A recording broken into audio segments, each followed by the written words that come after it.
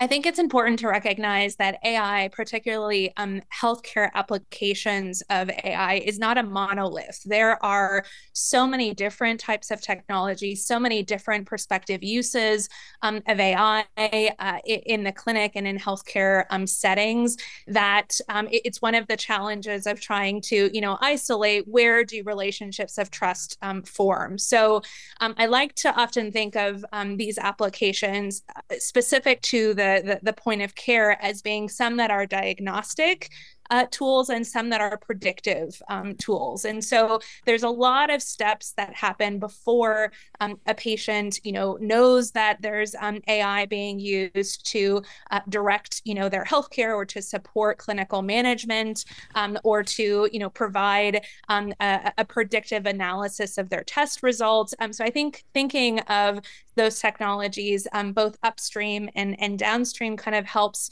lay out some of those stages that happen before a patient even interacts with that technology through their physician.